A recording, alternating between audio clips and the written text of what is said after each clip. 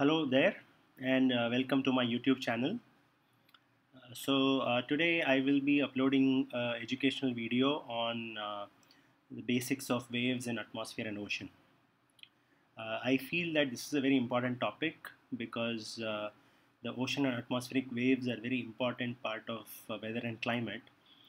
Therefore, I'm just trying to give a very basic overview of how the waves behave in ocean and atmosphere and how they transfer energy and how they are important for genesis of a weather system. This is very preliminary video. I'm not involving a lot of mathematics or equations because a lot of these waves which form, they are governed by a set of mathematical equations, but we are not going to cover that. Just the basics of what are the different types of wave, how they behave, and what are the time scales, and how they help in formation of weather systems. Okay, so this is the only thing that I'm going to cover in this video. I hope this will be useful. So please give your feedback. Alright, so the first thing first, what are waves? So in a very simple layman language, waves are nothing but they are disturbances in ocean or atmosphere, and they repeat themselves in space and time. Okay, and obviously they transfer energy from one place to the other as they move in whichever direction they are supposed to. So this is this drawing here is just a very simple schematic of a wave. As you can see, it's a disturbance which has an amplitude and it just keeps moving from left to right.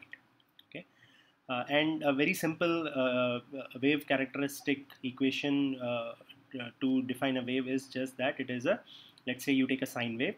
So you can have any perturbation or disturbance A will have some amplitude A naught and a sine wave kind of a pattern.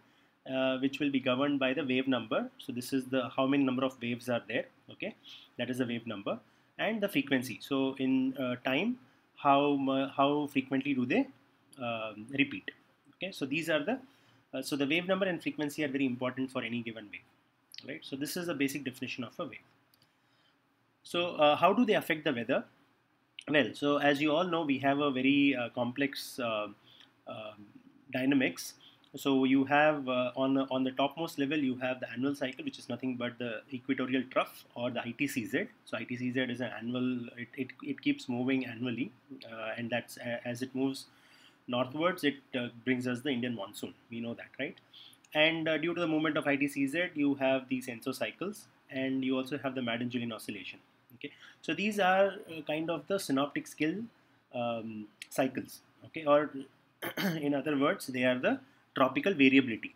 All right. So this is connected to cloud clusters. So all of these, the annual cycle, ENSO, and Madden-Julian oscillation, they are all helping in formation of clouds. Okay. So the middleman is the wave. Okay. So these waves interact with the Madden-Julian oscillation or the perturbations from the ENSO or perturbations from equatorial trough or the ITCZ, and they help in formation of these cloud bands. Okay, so if in the absence of these waves, you will not have any interaction between these tropical variabilities, the modes of tropical variability, and hence you will not have any cloud formation. Okay, so the waves are a very important middleman that seamlessly connect these modes with the cloud banding. Alright, so that is very important to understand. So that's why we have to understand that the waves have a very important role to play in controlling the weather and climate. Okay, alright. So what are the different types of waves? So I'm only covering some major waves here. There are many different types of waves. There is a whole book on types of waves, but here we're only covering the waves which are important for which are most important for weather patterns. So the first one is a Kelvin wave. The Kelvin wave is affected by Earth's rotation, and which is basically nothing but the Coriolis force. And you have different types of Kelvin waves: equatorial Kelvin wave, coastal Kelvin wave, and equatorial Kelvin wave itself has many branches. One of the famous branches is the convectively coupled Kelvin wave, which helps in formation of convective clouds. All right. Then you have Rossby wave, which is also affected by Earth's rotation, and you also have equatorial Rossby wave, and you have the mid-latitude Rossby wave, which is nothing but a jet stream. Okay, we all know what is a jet stream. It is the fast-moving perturbed stream of air in the middle atmosphere. Okay, and you have then internal gravity waves. These are special types of waves which are not affected by rotation, but they are affected by the stratification, which is nothing but the density gradient that is present in the atmosphere. Right? As we all know that there is a density gradient which is present, so that can also generate waves. So these internal gravity waves are not very specific to equator. They can occur anywhere. Okay, they can occur even at 5-degree latitude, 10-degree latitude, 15-degree latitude. So that is not very specific to equator itself. Okay. All right. So going further into the basics of waves. So a wave is mostly characterized by two of its features. One is the phase speed, another is the group speed. So what I have shown here in green lines is the phase speed of a wave, and I have two different waves. I have taken two different waves, wave 1 and wave 2. And if you see each of these two waves, only difference is that the amplitude is the same, going from -1 to +1, but the frequency is different. Okay, so these are two different waves. The reason I have taken two different waves is because in atmosphere and ocean, you don't have a single wave mode, right? You have multiple wave modes. You can have multiple types of waves with different frequencies and different wave numbers which can come and interact with each other. Okay, so what happens then is, this is what happens when different waves interact with each other. So now if these two waves combine, okay, they will give a different type of wave, which is a combined wave, which has a different amplitude and different frequency. Okay, and this is exactly known as a dispersion relation. So the waves disperse. So they interact with each other and they disperse the energy in a different manner. Okay, so this is why the group speed is important, because now if you see, these waves are not going to move with a phase speed, which is the phase of this wave, but they are going to move with a group speed, and the group speed is basically very different than the phase speed of the wave. So this is the group speed of the wave. Okay, group speed can be found out by taking the frequency divided by wave number, correct? So the wave number is very different here, frequency is very different here, so group speed of this combined wave is going to be very different compared to the phase speed. Right? That is very, very important to understand. Right? So what happens then is, if you go into the next step, so these are the different types of waves, and here I have only taken 3 different waves which have a phase speed of some, let us say, value x. Okay, so this has a phase speed of x, this has a phase speed of x, this has a phase speed of x. Now all these 3 waves combine or interact with each other, then they give this wave, okay, which is very important, right? Because now this is the group wave, okay, or the combined wave that we just talked in the previous slide. So this group wave becomes very important because if you see, just follow the green dot and the magenta dot. So magenta dot is here, the green dot is here. So the phase speed is the green dot and the group speed is the magenta dot. So you can clearly see the difference in the phase speed and the group speed, right? The phase speed is moving to the right, whereas the group speed is moving to the left. And this is exactly the reason why we need to look at the group speed, okay? Because the group speed is the one which is going to transfer energy. So the direction of the group speed is what matters. So how are the groups of wave traveling? Because the phase of the wave is just one wave, right? But the group wave is the wave which is the combination of all the waves, and hence it's the dispersed wave, and that is what is going to carry the energy.